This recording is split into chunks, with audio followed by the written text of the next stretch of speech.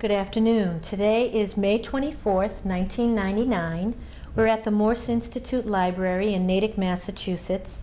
In continuing with our Veterans Oral History Project, we have the ability today to interview Joseph E. Champagne. Good afternoon, Joe. Good afternoon, Joe. How are you? Very good. Good. Can I ask you a few questions before we get into your history Surely, and the right. war? Sure. Do you mind my asking how old you are? I'm 74. 74 years old. And Right. what is your current address? Natick, Massachusetts. And how long have you lived there? 42 years. And you are married? Yes, I am. Your wife's name? Barbara E. And do you have children? Yes, one daughter. Name is Donna. And grandchildren? 2 grandchildren. One boy, Christopher, and Nicole, 17 and 15, right? Yeah. And were you born or brought up in Natick? No, I wasn't. And where No, were you? I was born in Marlborough, Massachusetts. Yeah. And you brought up there also? Yes, I was, yes. What was it like growing up in Marlborough? Oh, it was very nice. I enjoyed it, you know. I went to parochial school, had the nuns. We had French in the morning and English in the afternoon, the same subjects, geography, history, arithmetic, and So each forth. morning you spoke nothing but French? In school, yes. What school was that? St. Anthony's. Was that in Marlborough? In Marlborough, yes. Now you said you had been in Natick for almost 50 years. Yeah. What was Natick like 50 years ago? It wasn't what it looks like now.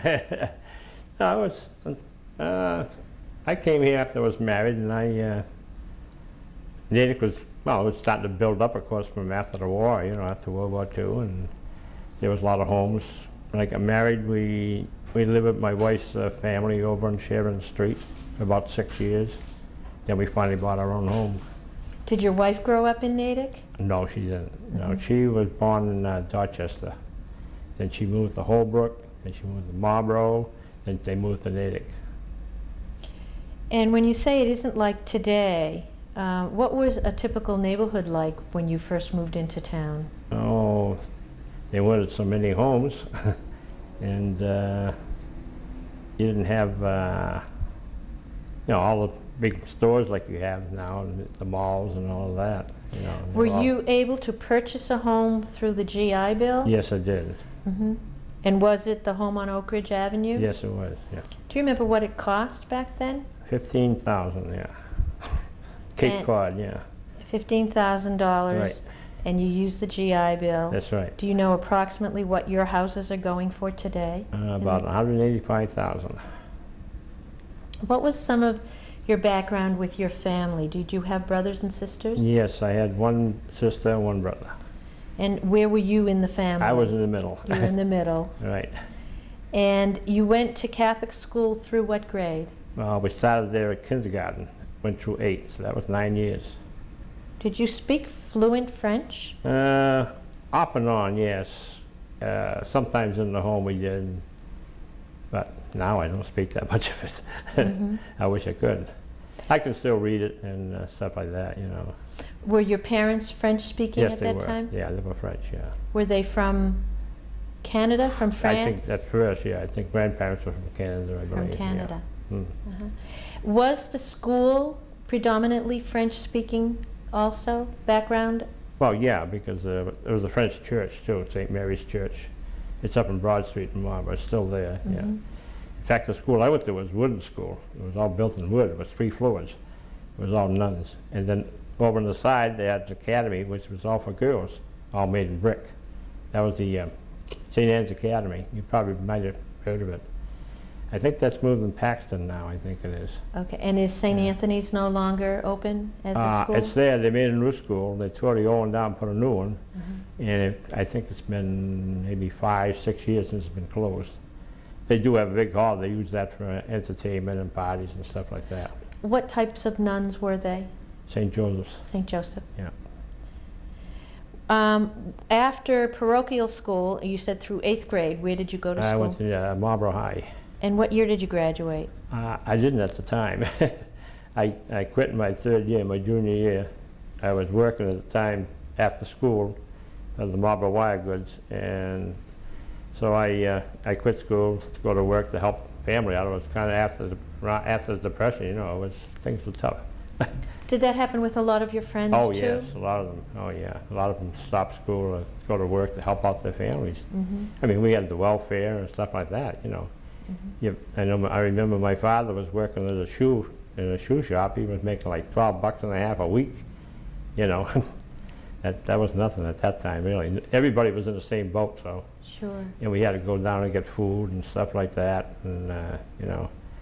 I know many times they had the, like in Woolworths, they used to have those, this man might remember that, was they used to have these rubber soles you put on your shoes when you got a hole in them. Cardboard used to go inside too a lot of times. Because the shoes wore out? They used to wear out, that's right. And you couldn't afford new ones. That's right, and I wasn't hard on him, my brother was. He was really tough on clothes. He was younger than I was. And he passed away on us, about 15 years ago, suddenly. Now, how old were you when you entered the military? I was 18. Right from work, you made the decision to enter? Well, I think it was Wake Island, or one of those islands. A couple of my friends, their brothers were in the service, and they were killed over there in the Marines. So we went into Boston to try to enlist, and I got turned down once on account of my eyes, and then I went in again later on with a few of the others, and I got turned down again because I had a hip out of joint, out of place, or whatever, you know. Which was proven because I went to see a chiropractor after, so I wanted to make sure that they were right.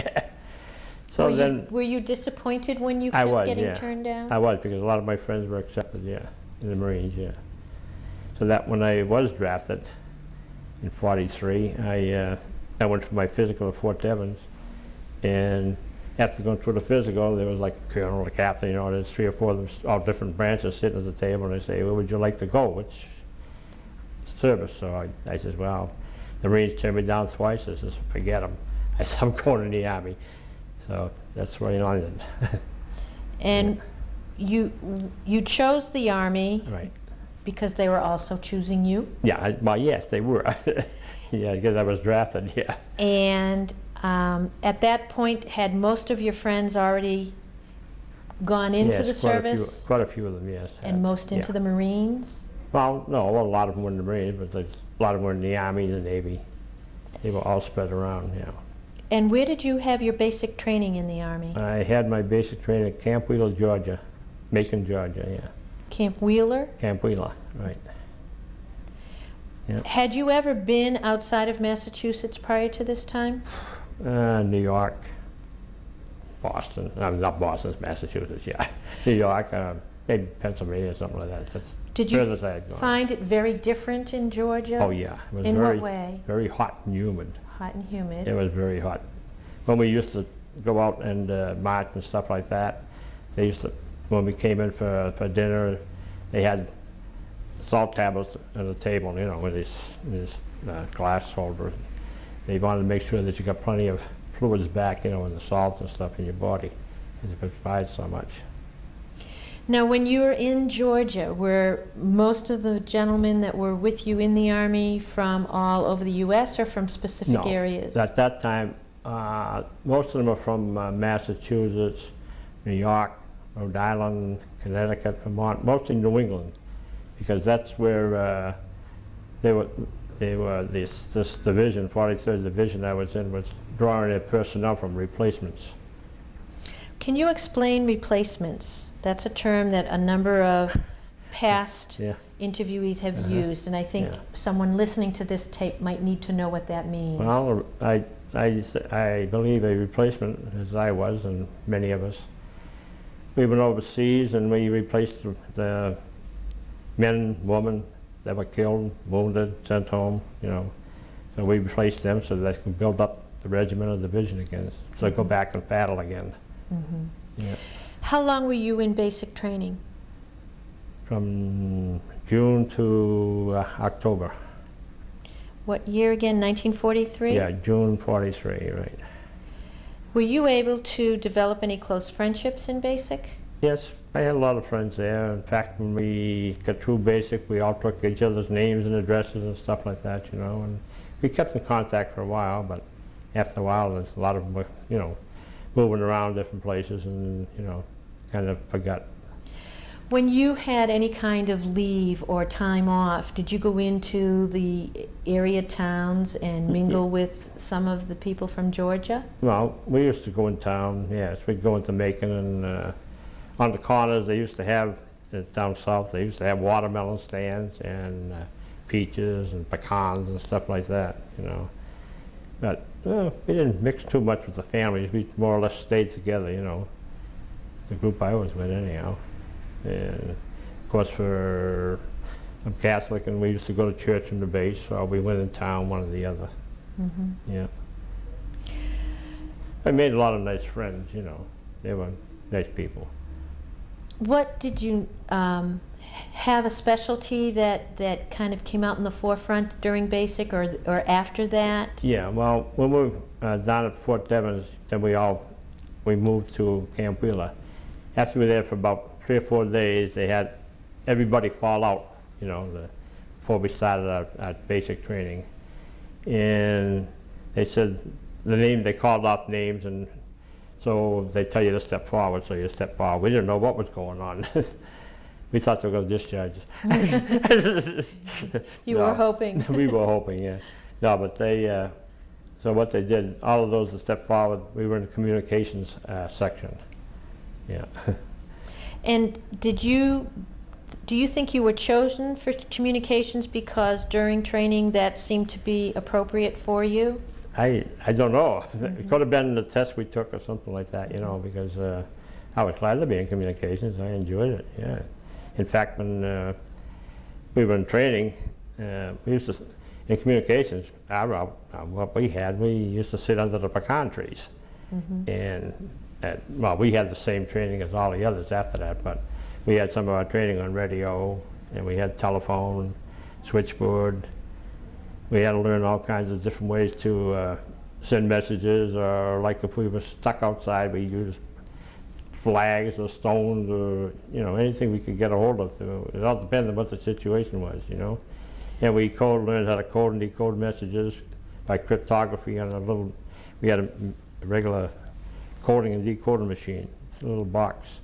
Did you find that interesting? It was. I enjoyed it, yeah. Mm-hmm. And we took Morse code because we had radio on that, so mm-hmm. We started with the Morse code, the dots and the dashes, and as you get improved, they keep moving you up, you know, till you were going real fast.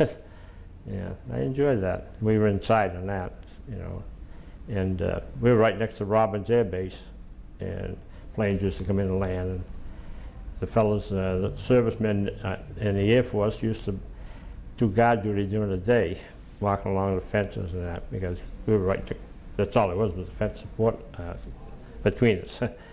And we used to say, gee, look at that, they're doing guard duty daytime. We did it at night, you know, we used to do that at night. We had to draw guard duty, you know, and but they walked around with gas masks and everything, you know. They were prepared. They were prepared for anything. Yeah, for any emergencies, yeah. After basic, what was your first duty station? Fort Ord, California. And how do you spell that? F-O-R-T-O-R-D. It was in California, yeah. California. Monterey, California. And what was it like going to sunny California? Sunny California. When I first got there, and they passed out, well, more clothes and stuff, and rifles, which we didn't have in basic training. It wasn't our own, you know, we had to turn them back in. But they gave us our rifles and all that. And we were going through the line, getting all this stuff, and all of a sudden he hands me a comforter. You know, they handed us, everybody, a comforter. You know, look at the sergeant, and I says, what's the comforter for?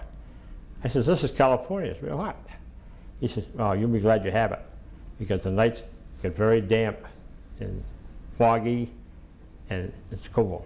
You're right by the water, Monterey Bay, and I was glad I had it. Mm-hmm. So when you woke up in the morning, everything was foggy, you couldn't see nothing. Mm-hmm. And then after that, about 10 o'clock, it went up to about 100 degrees when the sun came out. So that's the way it was. When we marched, we went out marching with the, you know, full field packs and rifles and all the other things we had on us. We started marching on the hot top. The hot top was so hot it would go right through your shoes, the bottom of your shoes, you know, and also the sand. Sand was so hot too, you know, 100 degrees or more. Yeah. How long were you at Fort Ord?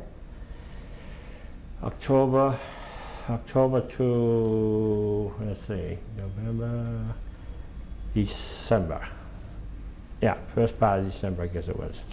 And when you were doing all of this marching and preparation, right. did you know at that point in time where they were going to be sending you? No, we didn't know, no.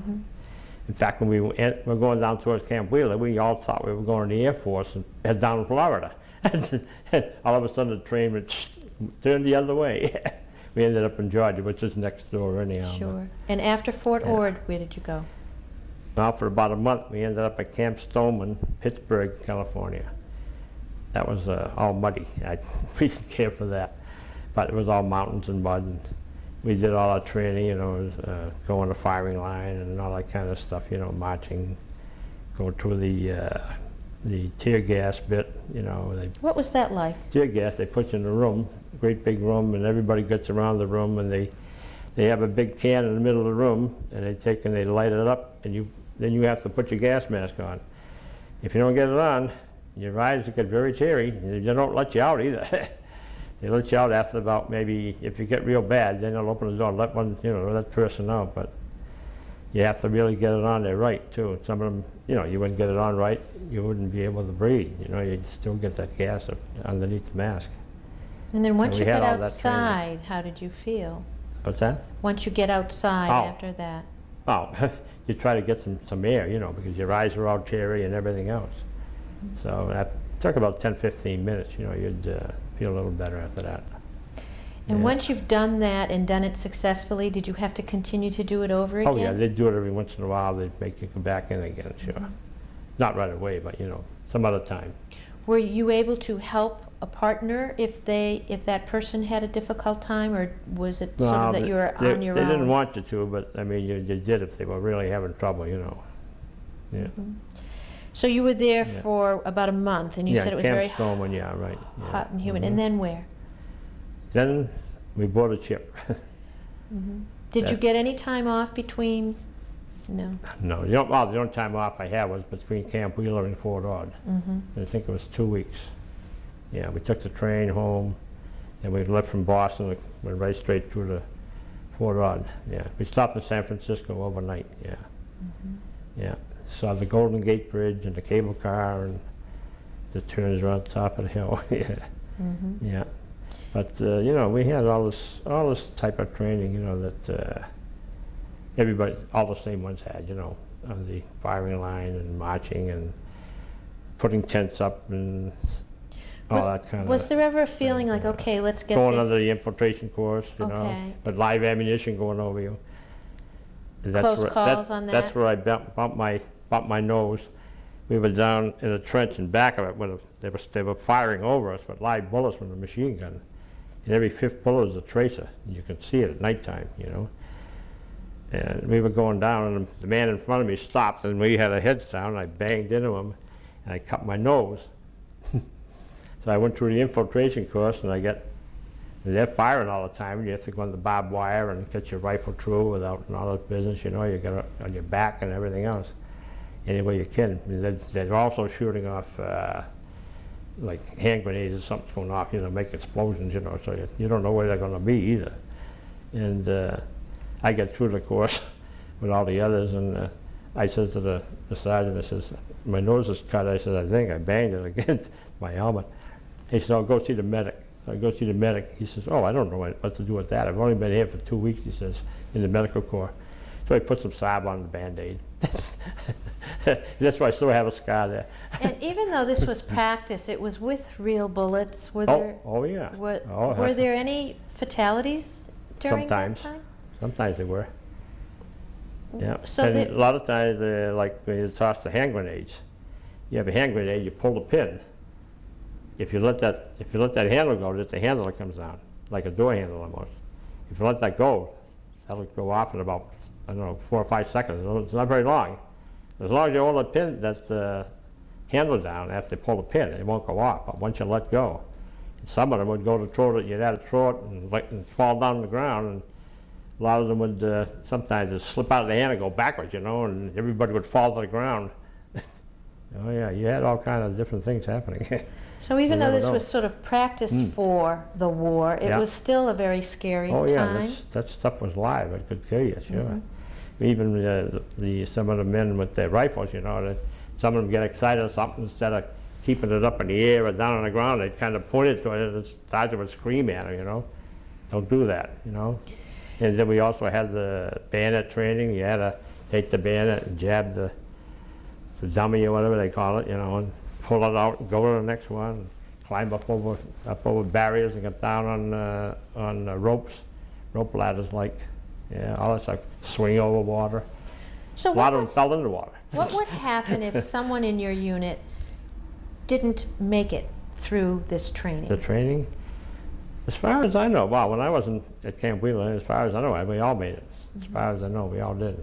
I don't remember anybody that was, you know, tossed out or anything like that, you know, that didn't pass. So then you, in the beginning of 1944, actually, or the very end of 43, Yeah, beginning of December 24th, 1943, we landed in New Caledonia, day before Christmas. and can you tell for those who will be watching this where New Caledonia is? So in the Pacific area. It's right before, wow, New Zealand, Australia, and a few others there. Yeah. How long were you on the ship It's for? a French island, Noumea, Caledonia was. How long was we there? How long were you on the ship? Going over. Let's see. Well, we left. I would say about a couple of weeks. What was that like? Well, it wasn't too bad. The food was good. It was fresh food you got, and during the day we'd get up on the deck, and you know, all you could see was water anyhow, and they had other ships around you. You weren't just the only one, you know. And they had transports on the side in case of any plane come along, attacks or anything like that. Did you see know. any planes coming? Not at that time, no. Not How did you spend your days? Well, we'd get up on the deck and they'd make us exercise, and they also gave us some booklets to tell us where we were going and what to expect. You know, the people there were French, and they might have some Indians or whatever you call them, you know. They were there, they call them, not Indians, I forget, something like that. They told you more or less how the people lived there, you know. It was like a city, you know. It wasn't like being in Boston, but and when we stayed there, we were up on it was a hill. There was a big hill, and there was a long, long tent. There was I don't know how many. And while we were there, a typhoon came, and it rained and rained. When it rains there, you know, a typhoon, you know what that's like.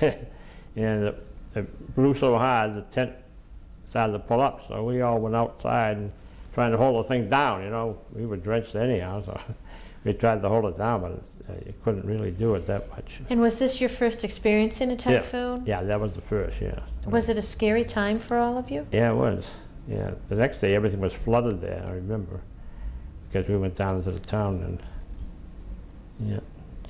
I never went through one of those before. And it lasted for approximately one night, or Yeah, how it was long? all one day that day. But it kept raining, you know, but it wasn't that hard.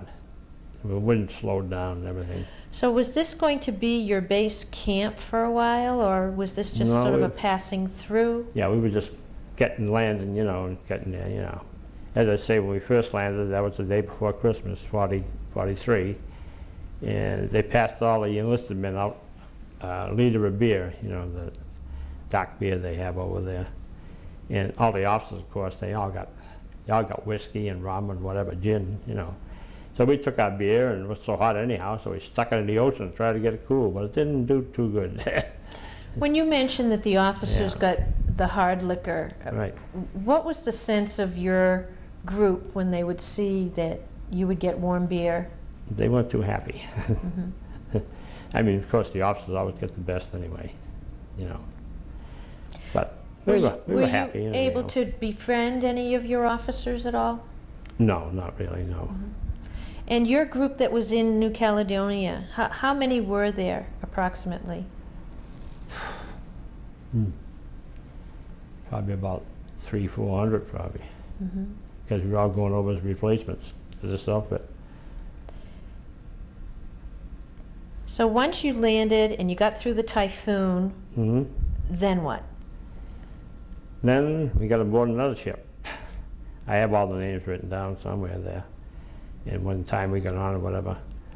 But we got on the ship, and believe that was the one that time when there was a storm coming up, and they knew it was coming.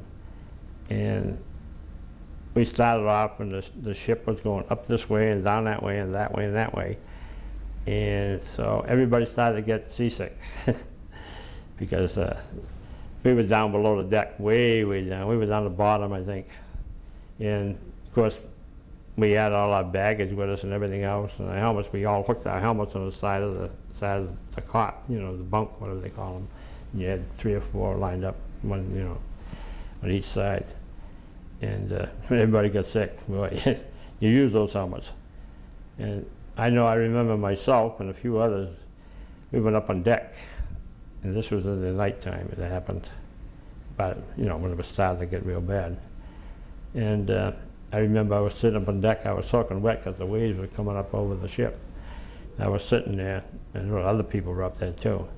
And this lieutenant came along and he says, "You're all wet, soldier." I said, "Yeah, I know that, sir."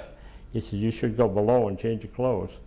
You know, we were all sick, so, you know. So after a while, I finally went downstairs, and I did change my clothes, and a few of the others did too, you know.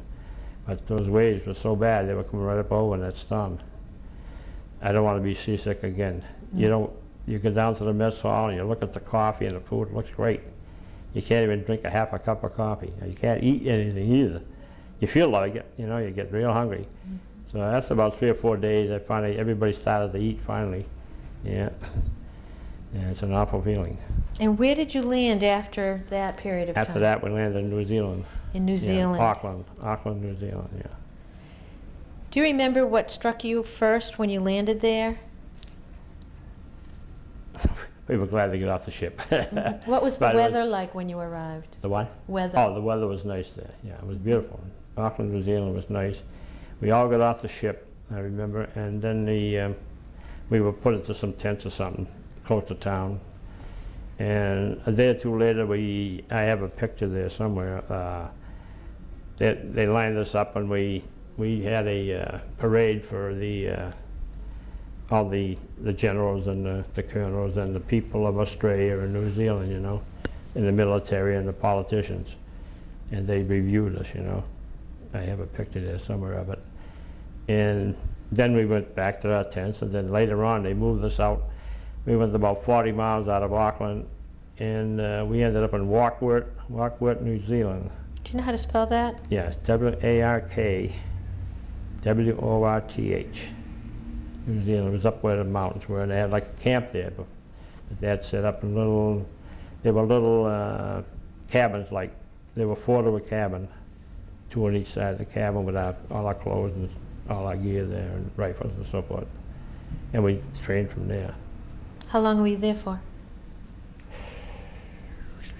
Approximately. I got it all written down somewhere, but let's see, we got there 44. I think it might have been about 3 months, 3 or 4 months at the most, I think. And we had good food there. That was fresh food.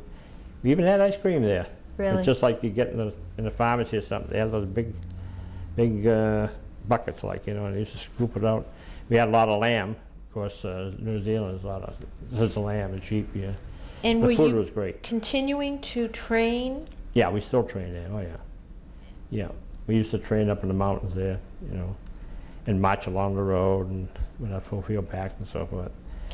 And then we used to get into town every once in a while. And we stayed at, a couple of us stayed at, I know a friend of mine, a fellow by the name of McLean, we stayed at this one house, and it was about 10 miles from there. I can't remember the name of the town offhand. I think the family's name was, if I remember, was McDonald or something like that. And we stayed over there. We paid him so much, you know, to stay there. And in the morning they give you breakfast, and we had coffee, and they have eggs, and they have potatoes, and they have sausages, and oh God, they had so much. And no matter what you ate, you're full, and they want you to have some more, you know. And we just couldn't eat anymore. They were real nice people. So they welcomed you? Oh yes, they did. Yeah, and of course the outfit had already been to New Zealand, that same area, before they had gone off to fight in New Georgia and Wonder, and they were all over. That's why I needed all the replacements at that time, see. Mm-hmm. And so they had been there before, and then they had dances, and they used to play Waltzing Matilda and Amazing Grace, and and they drank tea because of coffee. They couldn't make a good cup of coffee, but tea, you know. Yeah, and we used to go get the restaurants. We used to get they used to call it steak and eggs, you know. Instead of steak. Yeah, instead of steak, mm-hmm. Steak and eggs. Yeah, that was a good meal, really. And yeah, they welcomed us. They really did. Did any of the men get serious with any of the women over there? Or? Oh, some of them, yeah. Mm-hmm. Some did, yeah. We also went to, I remember one time we went to a golf course and just fooled around, hitting the ball on the golf course and chasing it around. Yeah, just to have something to do. It's nice stuff to see over there. Of course, now there's lots more too. Now, during that period of time, were there ever any enemy planes nearby? Not there, no. Mm-hmm. So after because they had taken so many islands, you know, so they were, you know, far off at that time. So after the 3 months or so that you were there, where were you sent after that? Then we went to New Guinea. We landed in Aitape, New Guinea, Aitape, Aitape, New Guinea. It was by the Drinimour River, Drinimour River. I think another place we were at was Wewak, Wewak.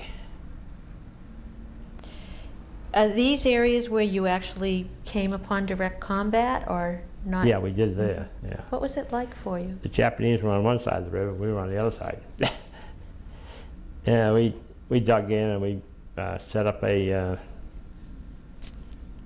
area for ourselves, and what we did was we dug foxholes, and we put them up. We put some wood up off the ground, and we put our pup tents over, so that, because you get the rainy season, it rains every day there, and so we were up there in case, you know, when we put the mosquito nets, kind of the mosquitoes, there was lots of malaria over there, and then if, you know, any planes or anything came over, we would just roll off into the foxhole, you know.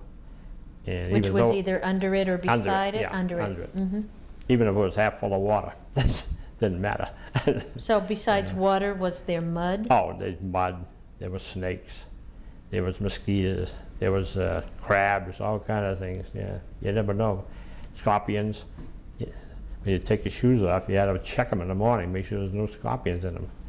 They could kill you. And you talk about this so lightly, but was it of concern to you, or was it just something you had to live with? Well, it's something you have to live with. You know, it's like somebody goes camping, you know. This was happening every day, you know. Mm-hmm. Very seldom we got inside, you know, in a building or something like that. Mm-hmm. It was always outside almost every day. Sure. We were lucky at that spot because we could put up, you know, little pup tents or something like that over us to protect us from some of the weather and that, you know, the rain. Yeah. And how long were you in combat in that area? We were there till last part of December, just about. Yeah, probably about the second or third week in December. So that's over 7 months, am I thinking correctly? Yeah, about that. Yeah. What was that like for you? It got to be natural, you know.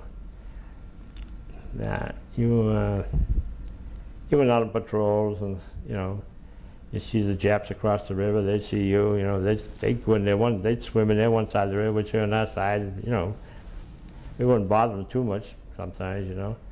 But every once in a while, like in the evenings, they'd pull these banzai attacks, you know.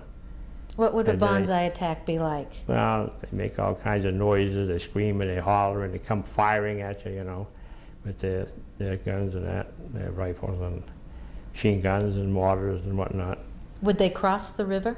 Oh, they tried to, yeah. They would try. And of course, we were set up there so that we could stop them, you know. I don't think there was too many to buy at that time that I remember. Yeah.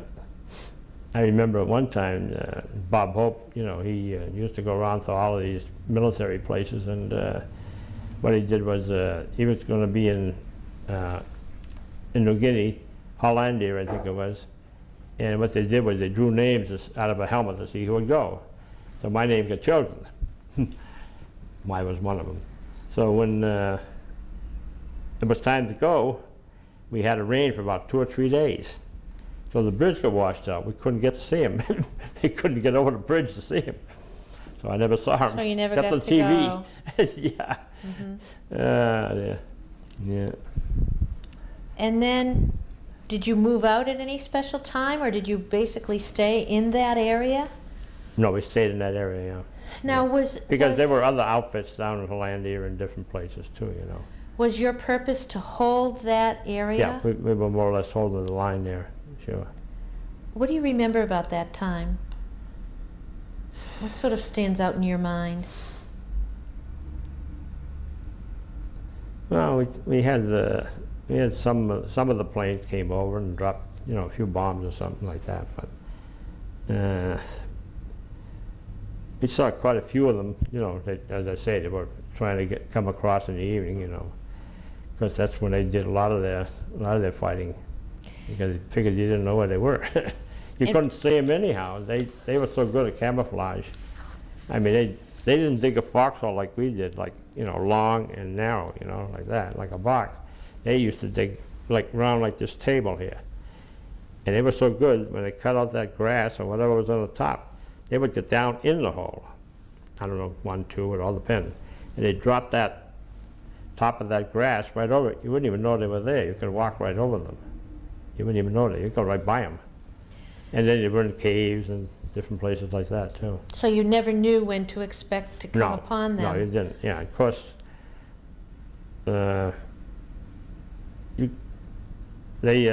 start, of course, they were there for a long time, so they could really build up a lot of defenses there, you know.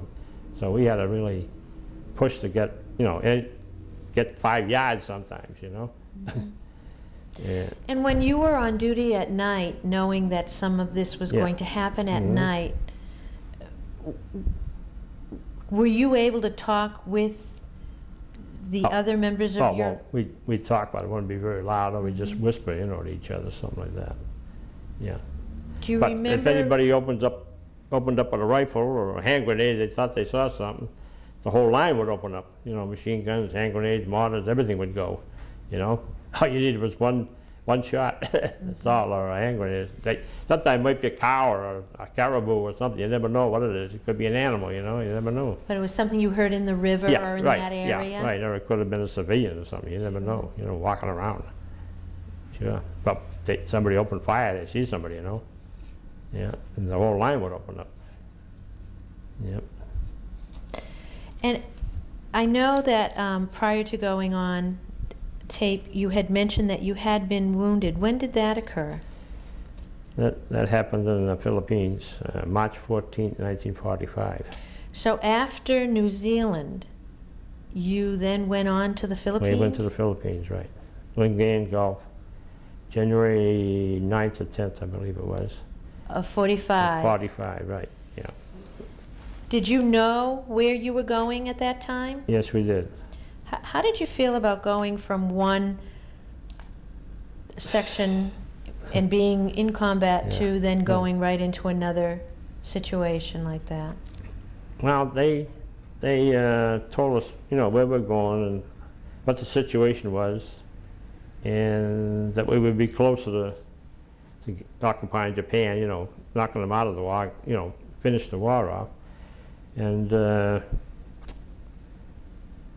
we had bulletins and, you know, little booklets that told us about the people in the Philippines and what they were up against and all that. Of course, we would get newspapers from home and stuff like that. So, and they also used to give you a sheet of sheets of paper, you know, letting you know what's going on in the war and in Germany, you know, and in the Pacific area. And so we knew more or less what was going on.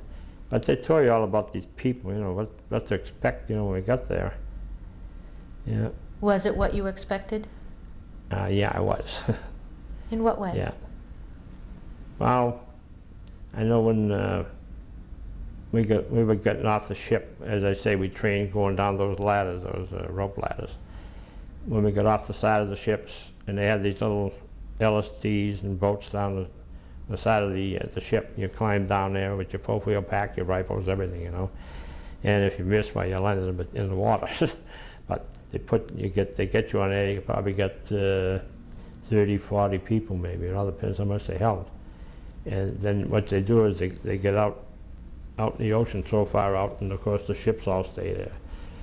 And then the ships start firing their big guns off, their big cannons and stuff like that. And then you got the planes going, and they're strafing, and they're dropping bombs, fire bombs, and whatever, you know, the boat types. And then you get out there and you circle around in these things. And what they do is you're going in a wave, going about, you have like the first wave, second, I was like in the fourth wave, I think it was, something like that. And you just keep circling out there, and of course the Japs are shooting at you too, you know. They're trying to hit those boats so they won't get in there, you know. And then you hit the beach. That was on the fourth wave, about, I would say.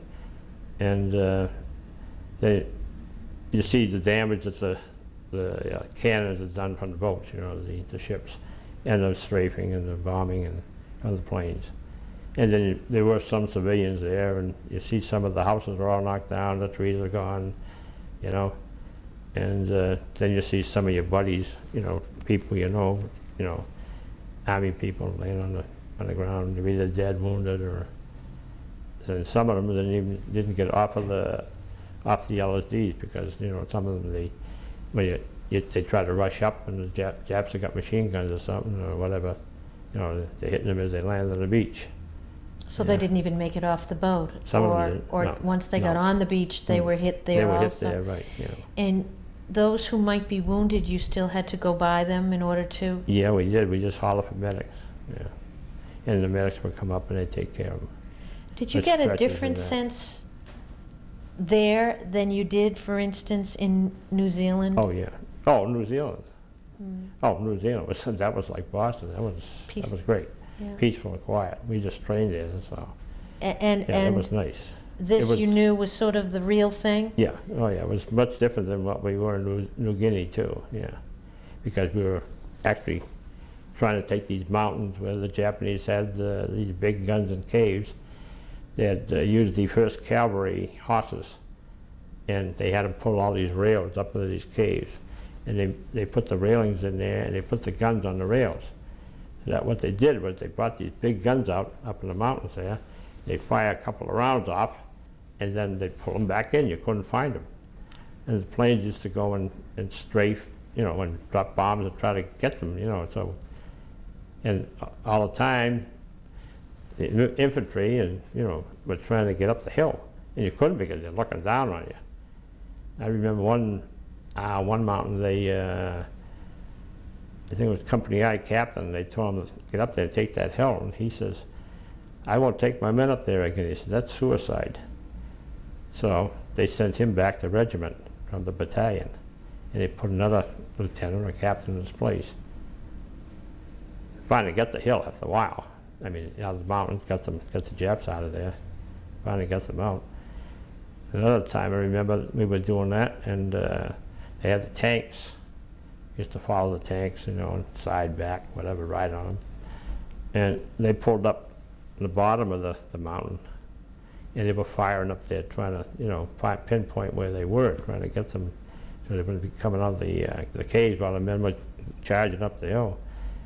And then I remember they pulled back, and we were behind them one time, and the cannons were coming out and firing over the tanks. And we all ate a lot of dirt that day, because those things were going out right in back of us. And I was glad when that was over that day. But then the next day you start all over again. You know, you take a little, you lose a little. You start up again. Yeah, that's the way it worked. And at this point in time, you're all of the age of about 20 years old? About that, yeah, yeah, in the Philippines, right. And how long were you in the Philippines for?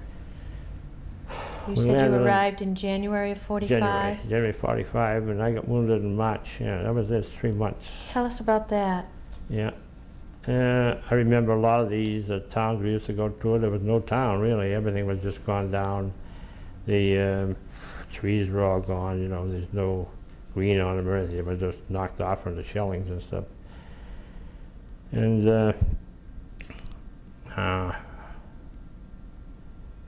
I remember one night that the Japanese were, we had dug in for the night, and we were right along the edge of a road, like it was like a road, and it was all, over there was all rice paddies and stuff, you know. The rice paddies goes up and then down and up. And there were we had some Filipino guerrillas with us, a few of them. But this one night, they came down the road, and we were laying right by the road there. We had dug in. And I remember they had tanks with them. You could hear the tanks. And of course, usually we had a couple of men out on the flank way back to let us know everything's coming. You know, they're supposed to call in. But of course, they couldn't call because they found the wires and cut them. So I remember we used to take shifts, and usually 2 of us in the foxhole. One would stay awake while the other one would try to sleep, even if there was water or whatever there was around, bugs in the hole or whatever, you know. So I remember it was my shift, and they came along, and I remember looking up, and there was a Jap looking right down at me, and I thought I had it then, you know. But they went by, and then we opened up on them, and we got a couple of them that night. Do you think he saw you? Oh, he must have. He was looking right at me. I was looking up at him. I had my knife. I had my rifle, but I also had a knife too. What do you think made him not? I don't know. I think it was in my time. The good Lord was looking after me, I think. I always said when I was over there that I wanted to be home by 21 years old. I made it, but at least I made it. A lot of them didn't. So yeah, that was one, and so that same spot, I remember, I can't remember exactly where it was. We moved back. It was a little hill, a little knoll. So the lieutenant says, I think we better move back up there in case they come back. So we moved up there, and we dug in up there, and we put 2 machine guns, 50 caliber, plus we had 30 calibers, rifles, pistols, everything, hand grenades, whatnot. And we put them crisscross like that. So if they got down between us, one of them is going to get them. Somebody is. So they came down that road the next night again with the tanks and that, you know. And you could hear them coming, you know. So when they got down so far, I think they didn't cut the wires that evening, and they warned us that they were coming along. Of course, you could hear the tanks anyhow. So when they got down, we let them go by us. So when they got by us, the whole line opened up. You know, machine guns, hand grenades, mortars, anything we had. So I remember all night long, there was, I didn't know if it was one of our men or one of the Jap. They kept on moaning all night long, you know. So you don't know, you know, how badly they hurt or anything like that, whether it was one of your own men, you know. He kept going, whoa, whoa, whoa, you know. So when we finally got light in the morning, we found about 8 of them there. And they were Americans? Huh? They were Americans, or were they No, they were Japanese. Yeah. And that one of us grown had got a 50 caliber shell across his mouth and hit a couple other spots, yeah. But we didn't want him to suffer, so we took care of him. In what way? Well, we killed him. You did? Yeah, right. Did that bother you at all, or was dead. it something that you felt you had to do? No, he was half dead anyhow. He was going to die. And there were the others were dead, most of them. Almost all of them were dead, except that one I think was groaning all night, all evening long. And I don't think any of our men got hit that evening. But I think that's where I got the Japanese pictures off of one of the men's pockets. You know, we went through their pockets. They had watches on, you know, American watches. Of course, a lot of them probably were from California at one time. A lot of them went to college out there in California, in different places. You know, when the war broke up, they threw all the Japs in the concentration camps. Like, you know, they watched them. But they had all American watches and all kinds of different things. So I got some photos of this, must have been his family, you know. And I got a flag at that time too, he had in his pocket, yeah. And then we picked up, there was some information. And one was an officer, he had some information on, you know, where they were going and what some of the things they were going to do, you know. So we turned that into the captain, and they sent it back to intelligence, you know. To decipher what it would say and where they were going. Figure it out, right, yeah. Yeah. Now a lot of this would happen in the evening? Yeah, a lot of it. What was your days like? Well, the days we kept marching, we kept going into different towns as we went along, you know, different towns almost every day. And during that period of those time, towns were gone. The towns were gone, but what about the town folk, the people that were... No, they weren't any around. They'd all gone up in the mountains or somewhere, you know, just to get out of the way. Yeah, they'd gone. We only saw some of them when we first got on the island. I didn't see many after that, except for the Filipino guerrillas. Did you get a sense at that point in time that the end of the war was imminent? Or did you not know that at the time? Well, we were kind of hoping it was getting close, you know, because we heard about, what is it, VE Day? I think it was over in Germany and Europe, yeah. And then, yeah, because we had radios, you know, they'd tell us what was going on. And then we went along, and so we were trying to get to Manila, because that was where a lot of them had gone. They kept pulling back to Manila. That was supposed to be one of the last strongholds, and they wouldn't give up there. So you knew you were attempting to get there, but it was a slow process? Yeah, oh yeah, we had about 3/4 of the island by that time. But we were heading for we stayed one night, I remember, by Clark Field over there in the Philippines. And we dug in, and I remember that evening the Jap planes came over and they were dropping bombs.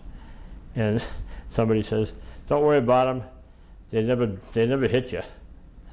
We were far enough away, they didn't even bother. You know, we could hear them dropping and falling, but we stayed right in the horse. We didn't bother them even moving, you know. We stayed right there anyhow. So tell us about March, when you mentioned earlier that that's when you were wounded. Lead us up to what had occurred. Yeah, we were, at that time I remember we were heading for the Ipoh Dam. That was a big water thing for Manila. That's where they get the water out of, I believe. And I remember we were heading for that. And at that time I had been transferred out of the communications, out of the message center, because a couple of corporals came over as replacements another time, you know, right before we had, after we had landed on Lingayen Gulf to replace some of them. There were a couple of corporals came over, and myself and another person that was in the message center, we got tossed out into the Pioneers, which was altogether different. You know, we were doing communications, you know, radio and switchboard and all that kind of, you know, decoding messages, whatever. So at that point, having been through what you had been through, were you upset that suddenly you weren't doing any of the communications anymore? Yeah, I was. We were, yeah. And we just got tossed out because we were PFCs and they were corporals. So they just pushed us out of there into the Pioneer section, yeah. Yep. We weren't happy about it, but you couldn't do nothing about it, you know. So now you were, I mean, you were in the trenches anyway, but even more so now that you were... Yeah, because what they did, the Pioneers, they went and they were helping the build roads and, you know, knock down different things that were their buildings, and we were blowing up ammunition that they got out of the caves, and we used to go into the caves and see what was inside the cave. Once the Japs were out of there, we'd go in and look around and see what they had, and we were blowing up. We'd get all the ammunition out and stuff like that. We'd throw it in a big hole, you know, where the bomb made a crater or something. We'd throw everything in there. We'd blow it up with C2, which was like looked like a butter, you know, a pound of butter. And you'd take that and you'd throw it in there, and we'd run like heck and hit the ground. That would blow it up, you know. And we used to look in the caves to see what they had. And I remember one time we found some sake in there, one of them, and so that evening, a lot of the fellows were drinking the sake. It's like gasoline, God, we used to put in our canteen cups that turned black. But they had, you know, had nothing to drink for so long. They drank some of that, and some of them were going after each other with their bayonets, you know.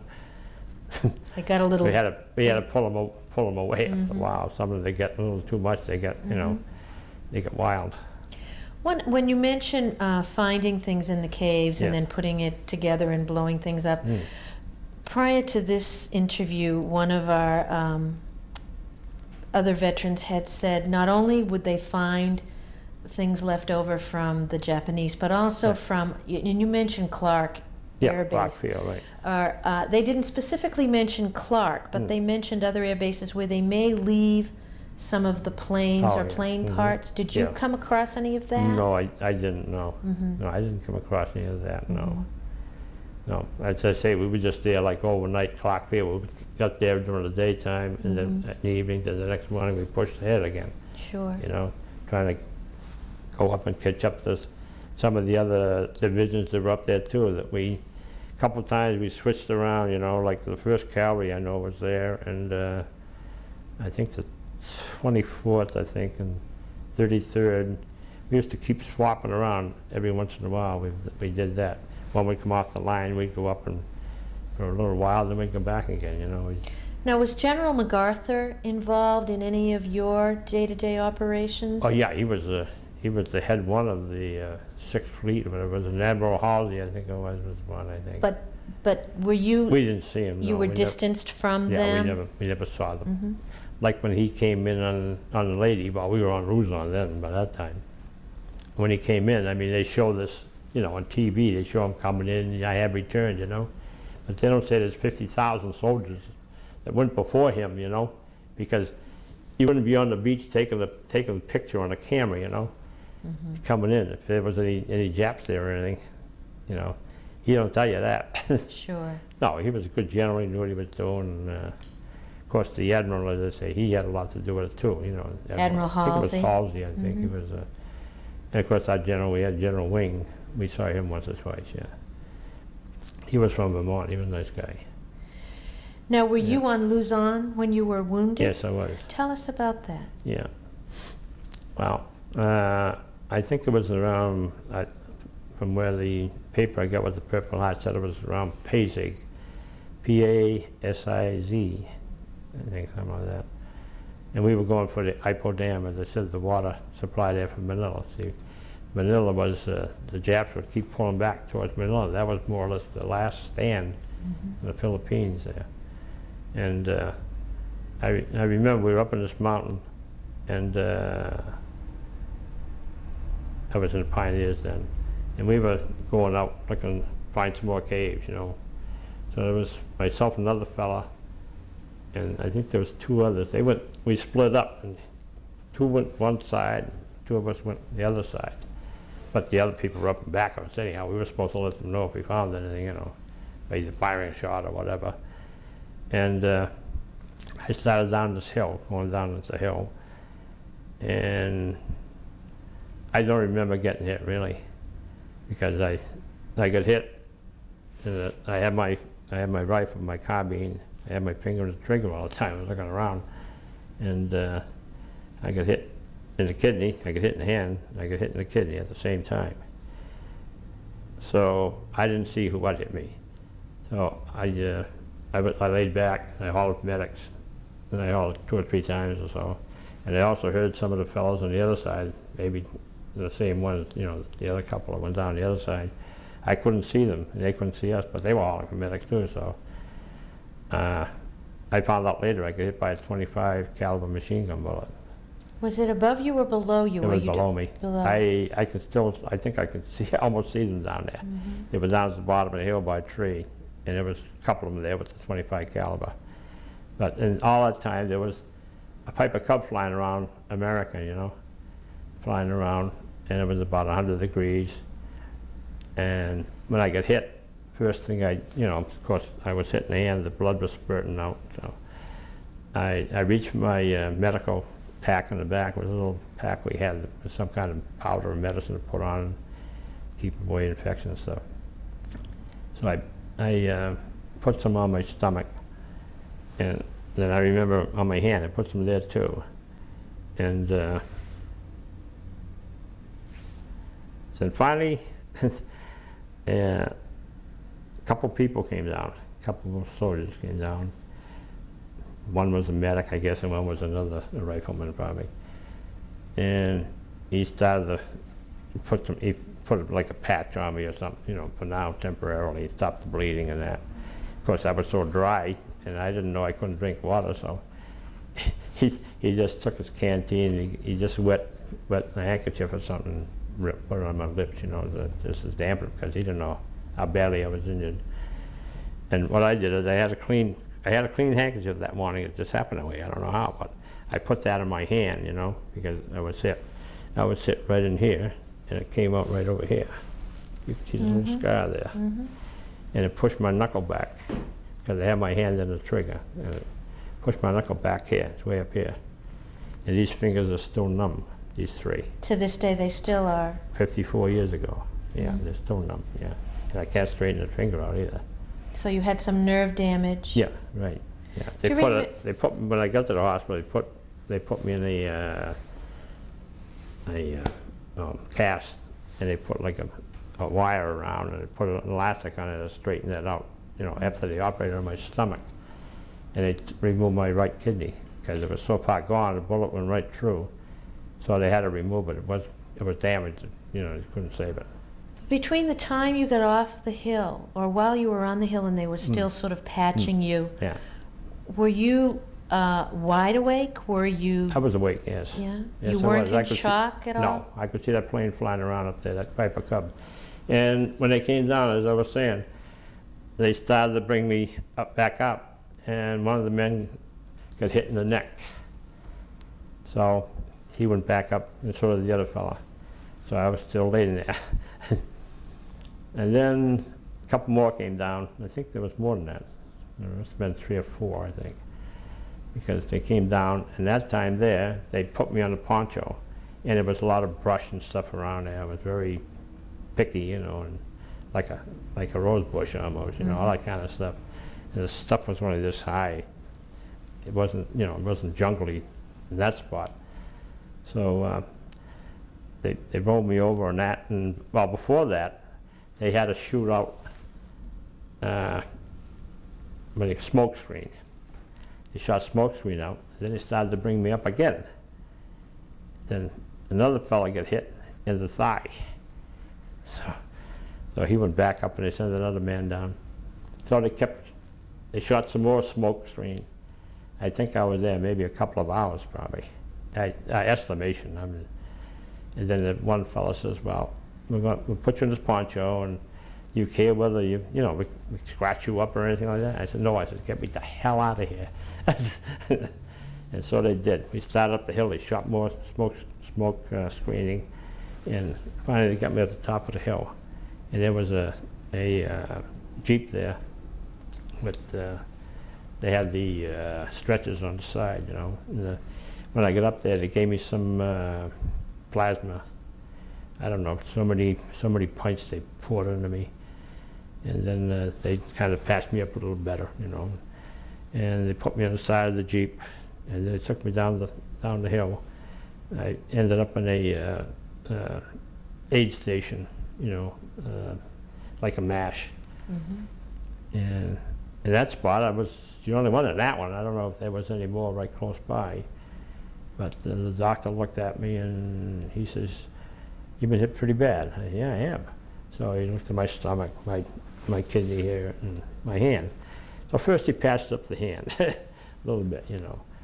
And then he says, "We're going to operate on you." He says, he told me to turn on my side. And he says, count, you know, he gives me an injection, and he says, count to so-and-so, you know, start backwards or whatever. 100 or backwards, 100 down, I don't know. So I didn't get very far, I was out. And then when I woke up in that, it was like a big long, almost like a ranch, only a big long thing, you know, like they have in camp. And when they did that, I was in there, and I had two medics, and they were really great. And I used to wet my lips because I was so dry I couldn't drink water, you know, on account of my kidney. So they'd wet my lips and they'd give me penicillin shots. And so the next day we were there, and they also put a mosquito net around so the mosquitoes wouldn't get at me. I was lucky up to then. I didn't have malaria or any other problems. So the next day they brought this Japanese guy in. He was a prisoner, and they put him way down the other end. And he kept moaning all the time, you know, he had malaria. So after a couple of days of that, I says, give me a 45, I'll put him out of his misery. I would have too, after what they did to me and all my buddies. But was that difficult? They finally moved him though after a while. Yeah. They moved him out. They moved him out. Yeah, and then every evening the Japs would take a shower right over that area, and one of the corpsmen says, he says, we have foxholes outside. He says, if you want us to move you out there, he says, we'll take the whole cot right out, you know, and everything, just put it right in the foxhole. He says, but they never hit the place, he says. That's okay, we'll stay here. If we're going to get hit, what's the difference, here or there, you know? I've already been hit once. So you were still in the MASH hospital, oh, yeah. MASH unit. Yeah, right. Did you know that you were only going to be there until you were able to be moved, or? Yeah, that's right. Yeah, I was there about a week, 10 days probably. I was there. So your kidney was removed right. in my that? My right kidney, right. Because it was shot from the front to the back, yeah. They cut me from here to there and over there to there, way in the back. And the funny part of that is when my grandchildren were young, we were up in Maine and we were going swimming in the pool there. My grandson was probably about 8 years old. And he looks at me and he says, Grampy, he says, you got 2 belly buttons. I says, no, I haven't, Christopher. I said, that's where I got shot in the war. Oh, he says, because it's belly buttons there and where the bullet when it was over there, but it went out the back too. But then it cut me, you know, up and down. It just kind of struck me funny, you know. Yeah. And then once you were able to be moved, yeah. Where did they move you to? Well, they moved me from there. At that time, I believe they had already taken Manila. They had an awful battle getting that because they even fought. I have a tape at home. They even fought in the ballpark, you know, and the bleachers and all that. You know, the Americans had to crawl underneath fences and all that kind of stuff to get to them. But they finally got them out of there. But I ended up in a hospital in Manila. I don't even remember the name now. I was there a short time. It was a nice hospital. It was all marble and everything. And the Americans were there by then, you know. They had moved up. And I stayed there for probably about a week. And I'm sorry, where was that again? That was in Manila. In Manila? Yeah. What was the medical care like there? It was very good. Yeah, they were good. And you were alert and awake? Oh yeah, all the time, yeah. Were you walking, mobile at that point in time, or not quite yet? No, not yet. No. I stayed there, as I say, about a week or 10 days. Offhand, I think around that. Then, one day, they came and they cut me. I don't know who took me out. Somebody took me out. And I ended up at a small airport, and they put me on a plane with some other soldiers who were wounded. And they flew me from Luzon to Leyte. And is that? That was another part of the Philippines. L-A-I-T-E? L-E-Y-T-E. L-E-Y-T-E, thank you. They took that part first before we went to Luzon. See, there's Leyte here, and then Luzon's up a little further. They flew me there, and I was laying flat on the stretcher in the plane. And I remember one of the corpsmen coming along and asked if I was okay. I said, yeah, fine. I said, I feel a little cool, so he threw a blanket over me, you know. And the medical personnel were great. They were. In fact, the doctor that operated on me sent a letter to my house back around 1949. And my wife and I had just come back from our honeymoon, and we get back to my mother's house, and she said, you got a letter from the doctor in, I think it was Iowa. And I opened up the letter, and he says, he wrote to my mother, you know, he says, like, I just want to know how long your son lived, you know, from the operation I gave him. So he didn't expect He that didn't you... expect me to live that long, you know. So that was nice, just come back from my honeymoon, you know. My wife says, what? So anyhow, I wrote him a letter back myself. I wrote him and told him I was doing great. I had gotten married, you know. And so he wrote me again another time, and I wrote him that I was doing great. And then I think he either retired or he passed away or something, and his son took over, and he wrote me once, I remember. Mm-hmm. And I was still around. So I wrote him and I thanked him for everything, you know. And Looking back at your doctor was injury, really good. are you surprised that you did so well? Well, no, I took care of myself, you know, I always did. It took me a long time to, you know, try to, you know, take a shower or anything like that. I was always afraid something was going to happen, you know. Sure. When I took a shower or something, you know, I might have problems, you know. But after a while, I got over that. Now, Yeah. after you got to Natick, Yeah. did they then fly you home to the States? No. You had to go before a board, just like when you were in the service. Yeah. We went before a board. I believe there was a colonel, and a captain, lieutenants, you know, so forth, and they asked you questions, you know. And there was a whole bunch of us, and the fellow went in before me, and he had lost a finger or something or other, and they flew him home. I went in, I got a kidney miss, and I got my hand in a cast and a banjo or whatever you call it, with my finger out in the elastic, and they talk it over, and they said, well, he can go by ship. So they sent me by ship. Yeah. So one day we got, you know, they got all, I don't know how many we were, they must have been ship full, you know, one of these hospital ships. And they give you a name tag. I got all that over there.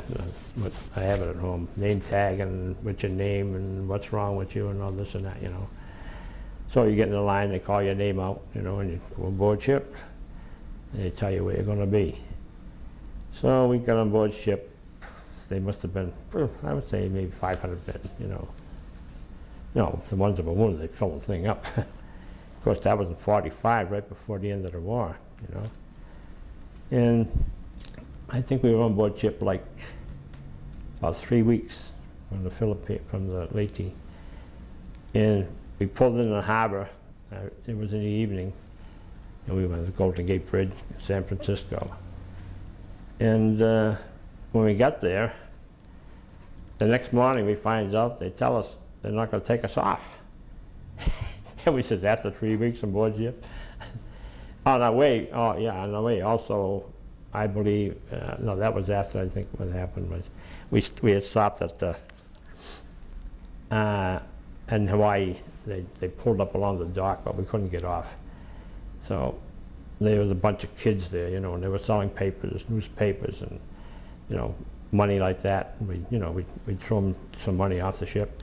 So I ended up getting a dollar bill that says Hawaii on it, and I had a newspaper of the day, you know, and I guess still get that at home too. But they wouldn't let us off the ship anyhow. So we start off again. That's to be another three weeks on the boat, on the ship. So we said, where are we going to go now? So we start off. We went through the Panama Canal. That took a whole day or two, you know, getting through there, because they have to let the water down, let the water up. They have blocks, and these two little trams pull you, you know, because all the power's off and everything. Was it something that you could be interested in because of its... Oh, Panama, yeah, it was Panama Canal. Even though you weren't feeling... Yeah, I didn't. Oh, we were feeling pretty good there. Okay. We were in good shape then. I could Yeah. walk around and stuff like that, Yeah. except I had a cast on and that. But it was interesting going through those locks. It took us a whole day, or even longer than I think. It only takes about a ship a day, you know. Very slow, because that water's got to fill up. Mm-hmm. And then what they do is they fill it up, then they open the lock, you know, and then you're going to the next one. Yeah, and they pull the big ship along with trams on the side, you know. So we get through there, and we're going along, and all of a sudden we finally saw land. And we ended up in Newport News, Virginia. Right. And they had just, I was reading in that bulletin that they gave us that had been changed over from some kind of camp or something for kids, children or something like that. They made it into an army had taken it over, made it into a hospital. Yeah, that was nice. It was nice. They were good to us. And how long were you at the hospital there? We landed there in, let's see, March, April. I think it was the first part of June, I think we landed there. When you It was Camp Patrick Henry, they called it, Newport News, Virginia.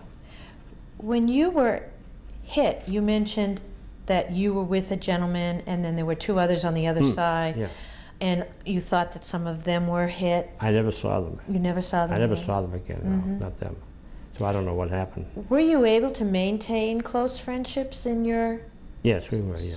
They were, at that time, they were from all over the country, all over the United States. After you got out of the service then, did you keep in contact with some of them? Yes, I did, yeah, I kept in contact with some. In fact, we had a 54th meeting up in Lewiston, Maine, just last week. Well, the 15th, it was last week, that's right, Saturday. And there were still 100 of us there, but, you know, wives or whatever. And there were 2 or 3 of us at the same table that were in my outfit, the headquarters company. And did you overseas. remember any of them, or were they... Oh, yeah, oh, yeah, we kept in contact for the last 10 years, anyhow. That's great. We've been meeting at the... Well, when I first started to go there, there were more of us, but some of them have died since then, you know. And so it gets smaller every year. And their slogan is to the last man. I think you noted it on your hat, I have it on correct? my hat. I have it on my hat here, that's right. You also brought to the in last your man, jacket and your Purple Heart and Yes. one of your badges. Would you Yes, like to show those Yeah, too? sure. Yeah, it's a Purple Heart. Does your family understand the seriousness of that medal? Or do you Who, not? my family? Yeah. Oh, yes. Because my brother-in-law got one too.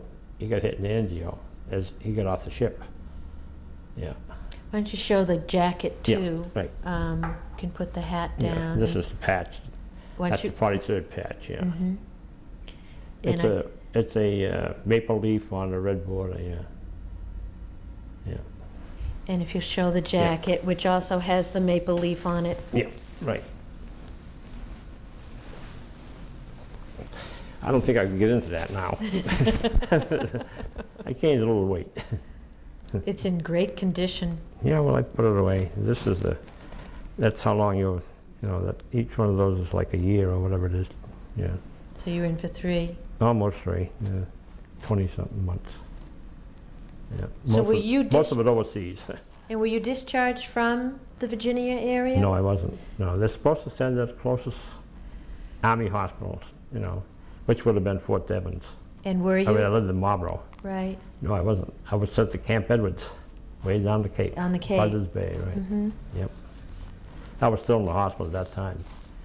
Have you had any repercussions from your injury over the years? I had a couple problems with the urinary tract a couple times.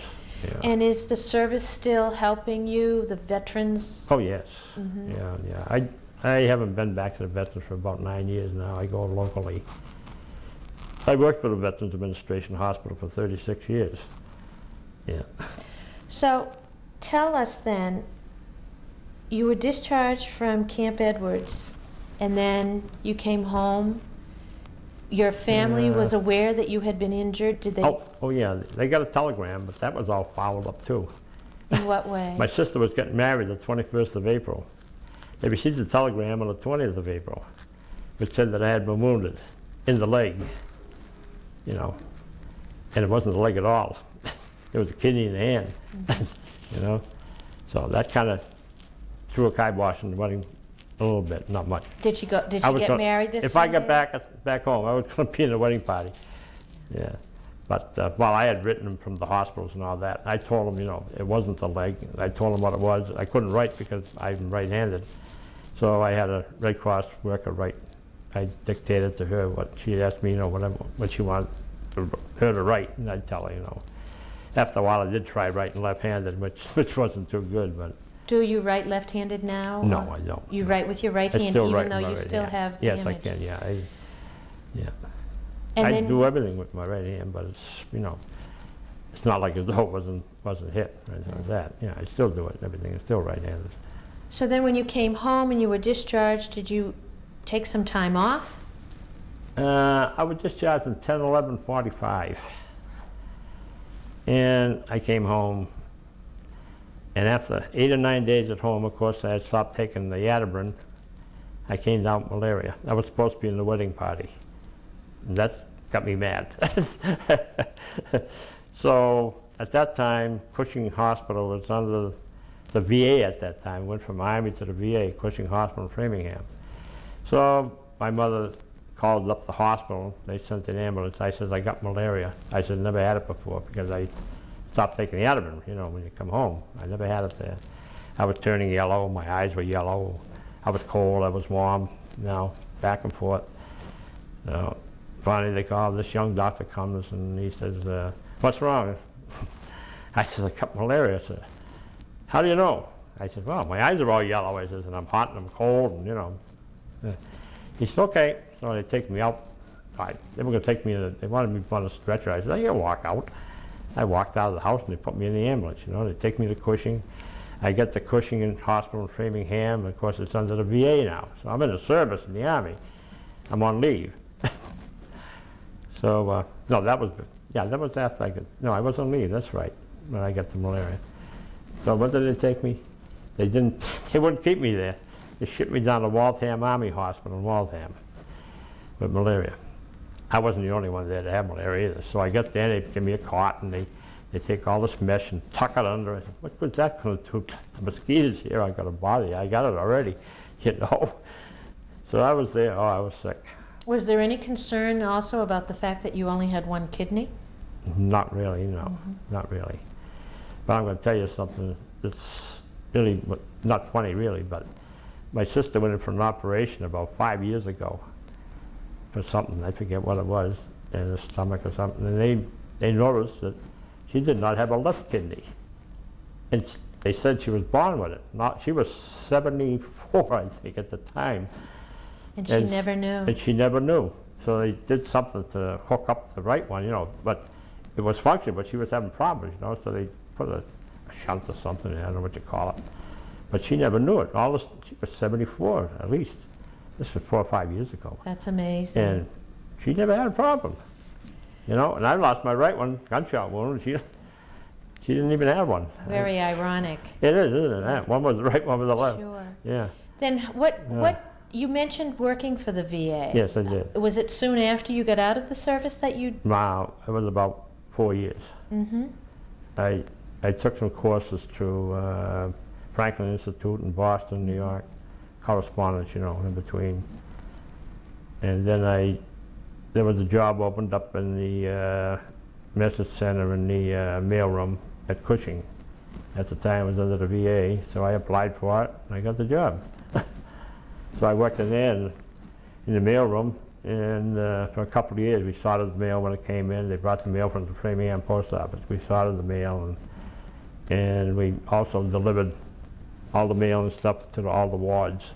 There were three or four of us. We all had a different section, and we just carried around the bag, you know, like a mailman. And we picked up mail there, and whatever they had, we picked up and brought back and sorted it out for where it's going to go, you know, to other patients or mail that was going out, or whether from one part of the hospital, you know, to the director or the manager, they call them at that time, or to another doctor or something in another section. I had the section which was the medical section, which also had a woman's ward. One ward was all woman, and I had the psychiatric section. You had to be very careful because everything was locked up there. They had maybe a couple of people with them, and they unlocked the door. When they did that, they locked it right up, and all the patients would get up against the wall, you know, and I'd walk down between them and deliver stuff. Now, were there a lot of patients in that ward from the war? Oh yeah, they were all from the war, yeah. And was it that they just couldn't cope with some of the experiences that they had, or? Yeah, right. Too traumatic for some of them, yeah, right. The nerves shatter and stuff, you know. you could hear them screaming, some of them in the, you know, some of them were in these locked rooms, you could hear them screaming, they banged their heads, they had them padded, you know, a lot of them banged their heads against the wall and stuff. And I remember one time, it was the summertime, they had doors on the end, you know, and sometimes they didn't lock them, you know, somebody would be standing or something. I remember this one patient, when I was delivering the mail, he took and he ran right outside, right out through the screen door. They didn't even open it, ran right through it. They got him though and brought him back? Yeah, they got him, yeah, they brought him back, sure. And did you finish off your job with the VA in doing mail service, or did you No, do? I didn't, no. What else I did you was do there, I was in that only a couple of years. Mm-hmm. And then I moved to another section, which was, they called it at that time, was the registrar section, which was the admitting office, the admitted patients, discharged patients. They had insurance, prosthetics, and orthotics, eligibility, claims examiner, insurance. We took care of, you know, when they come in and when they went out and all that stuff. Having been Take care of their records, you know. That. Having been a patient, Mm-hmm. do you think that you offered a different thought process in that admissions process than someone who maybe hadn't been through what you'd been through? Oh, yeah, because you know, I saw a lot of them, you know, that were wounded in the service. And then, of course, when I was in the hospital myself, you know, and of course, we didn't have family come and visit us. We were down in Virginia, you know, until Camp Edwards, which was close by, you know. And but we made friends with a lot of the people, the fellows that were in the hospital, you know. Mm-hmm. We got to know each other. And in fact, one time, and lady, when I, excuse me, when I was in the hospital, lady, all of a sudden, I saw this aide coming down, this corps man, and he looks at me and he says, "Joe Champagne, what are you doing here?" It was one of my neighbors lived in Marlboro. In Marlboro. Yeah. So did you see a lot of him while you were there? Yeah, I did. After we, you know, he knew I was there. So that had to help a bit, huh? Yeah, it did. And I used to get the local papers, you know, in the mail. So I got that, and then letters and packages and stuff like that from home. How important? What do you think was your greatest challenge in your war services? I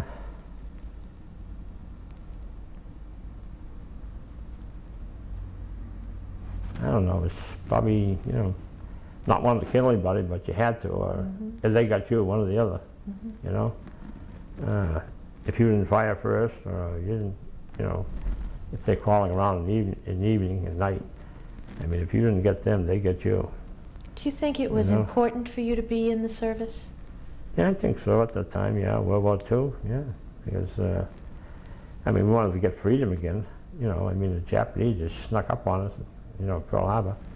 And I thought, you know, that's why I tried to enlist with the other fellows, you know, at first, and somebody had to do it, you know. I was still young at that time.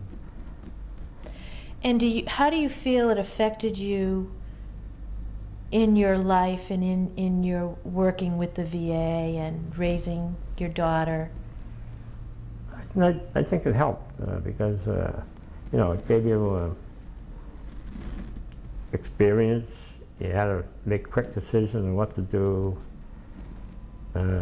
You learned how to make friends, and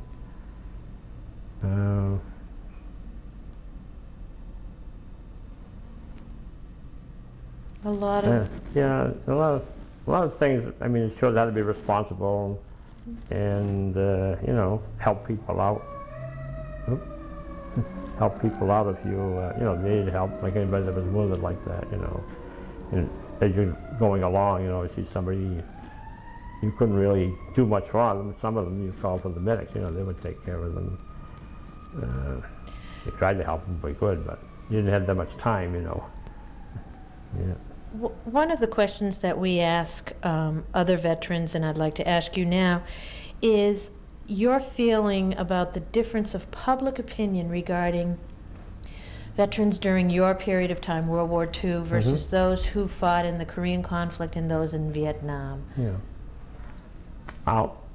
I know there isn't much mention of World War II anymore. I don't even know if they have it in high school. I don't even know if they even mention it. I know they talk about the Vietnam War, they talk about Korea, they talk about the Gulf War, you know, that kind of stuff.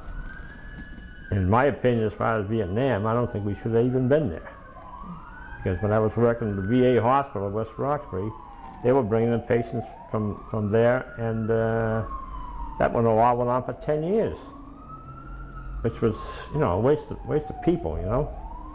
I took care of people with their legs off, their arms off, paralyzed from the waist down, quadriplegic from the neck down, couldn't move, couldn't do nothing. That was part of my job too, prosthetics and orthotics. I was buying wheelchairs for the patients. I was buying beds. I was buying artificial limbs, artificial arms. I was buying eyes, cosmetic eyes, tracheotomies, you know, so they could speak. These special speakers and stuff like that. Those had lost their voice, you know, and stuff like that. And I bought, I used to buy all kinds of things for their, what do you call it? I bought shoes, elastic hose. We had an orthotic shop which did some of that work too. They fit them for elastic supports, stuff like that. They also made temporary limbs. And we handled all of that. That kind of, all prosthetics, anything at all, no matter what it was. If somebody had a bad foot or something, they made a shoe, you know, so that foot would fit in right, so to be comfortable. They made braces for some of the paraplegics that they put the braces on so that they'd bend so they could walk along. You know, someone could walk if somebody helped them, you know, or along the bars, you know. Having been a wounded veteran and now working with another generation of wounded veterans, did you see a major difference in their wounds versus what you Oh yes, it was a little different, yeah. Yeah, especially in Vietnam, you know. In fact, they even brought some Cubans in there. Cubans were in the Vietnam War. They had to get special permission from the Secretary of State's office in Washington because we had to pay for that, you know. And so we gave them everything though. We gave them wheelchairs and leg braces and anything they needed, you know, because, well, we were paying for it anyhow. Everybody was, all the Americans, somehow or other by taxes or whatever, you know. So we took care of them. And we also had some people that come in, young people, female, male, that were injured. And I remember one young girl, she was doing gymnastics or something, and when she landed, she missed the mat. She landed on the hard floor, and she got paralyzed. And they brought her in. She was like 16 years old, I think. Now, did they bring her in because of the expertise of the people at the hospital? Yeah, it was a paraplegic and it was a spinal cord center for paraplegics, quadriplegics. We also had medical, surgical, orthopedic, GU, you know, the whole. I mean, we also had corrective therapy, PT, physical therapy, and all that kind of stuff. We had everything for them. That was the center. That's what Cushing was at the time too, when we moved. Cushing was a hospital in Framingham. That is now closed down. Well, I think the state still has it, I think. In fact, the state bought it for $1, I think, off of the Army. The VA, I'm sorry. And I noticed in the paper just the other day that they opened up the chapel there again. Yes, I did read that. In fact, they mentioned a patient, one of the fellows there, Mr. Dale, Frank Dale. I remember working with him, and he was in the Marines. He was a colonel, lieutenant colonel or colonel. And I saw his name in the paper there. I think he was married there at that station, I think. So you are a gentleman who, throughout your adult life, have been involved in one way or another with all of the wars that have gone on because of your work with the Veterans Services. That's right, yeah. That's right, 36 years, yeah. In closing, is there a thought or a memory or even just a comment that you'd like to share, not only with your family who will be seeing this, but with those who may in the future be doing some research on the world wars, maybe future generations coming into this library or looking on our website? No, I think they should know what the war was all about. Now, of course, they knew what it was about, but I mean, you know, what went on during the war. You know, they were stateside here, and of course, we always kept in contact as much as possible, you know, through mail and the local newspapers, which I used to get every once in a while when they caught up to me. And I know they were back here praying and stuff like that, you know, for the war to get over. So, you know, everybody gets through it as good shape as possible. They made it.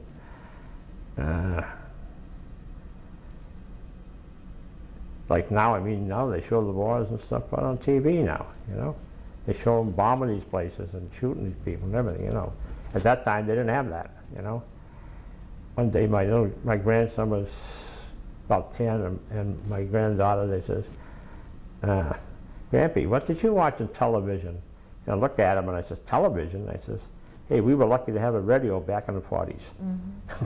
That's how badly we were off. We never had a car. Mm-hmm. My mother, father never had a car.